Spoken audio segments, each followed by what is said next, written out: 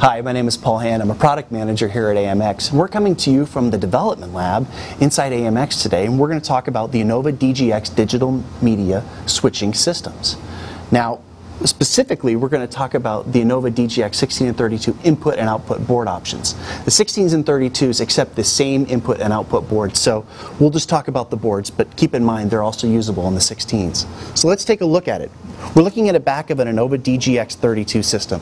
Now, inputs are on the left and outputs are on the right, and we go from left to right on the 32 for inputs and outputs. So let's start with the first board, which is an HDMI input board. This board accepts HDMI with HDCP and embedded audio from local source devices. Now, for all of the inputs and output boards, we should note that every board contains inputs or outputs for 4 different signals. So in this case, I'll have inputs for 4 local HDMI sources. I have a couple more of the same versions there, so we'll move till we find the new one, which is the DX Link input board. Now, DX Link inputs receive transmitted inputs from DX Link transmitters. There's a couple different kinds of DX Link transmitters. One of them is for digital signals only, and the other one is for multi-format, which accepts both digital and analog sources into the DX Link transmitters. Those are also HDMI with HDCP compliant as well. Next, we see DVI transmitters, or input boards. Now, these input boards, although they're DVI connectors on them, can also accept HDMI with HDCP signals via an appropriate conversion cable. The next boards we see are fiber inputs. These receive transmitted inputs from DGX fiber transmitters over SC multi-mode fiber, up to 3,000 feet from the Enova DGX system. I should note that the fiber input boards or output boards don't handle HDCP, so I would use these for non-HDCP compliant source devices. But they're a great way to go either between facilities or between matrix switching systems.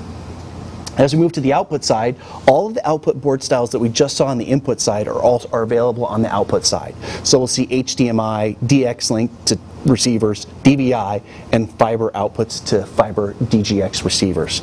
Now, it's important to note that all of these outputs, either if they're transmitted at the receiver or if they're local outputs like the HDMI and the DVI, all of these boards have smart scale functionality built in. So there's a scaler for each output built into this board. We'll talk about smart scale in a different video, but it's important to note that it's there. Finally, the audio insert extract boards. Now, on the left and the right hand side of this matrix, we see the audio insert extract board slot. Now, because it's a special slot, I'm not consuming video input or output board positions. But what I do gain by adding these boards in either the input or the output side is a way to access the embedded audio on the first 16 inputs or the first 16 outputs if I load it on the output side. And that allows me to get a hold of the embedded audio and remove it locally, or to add in audio to make it an embedded part of that HDMI line for video only style inputs.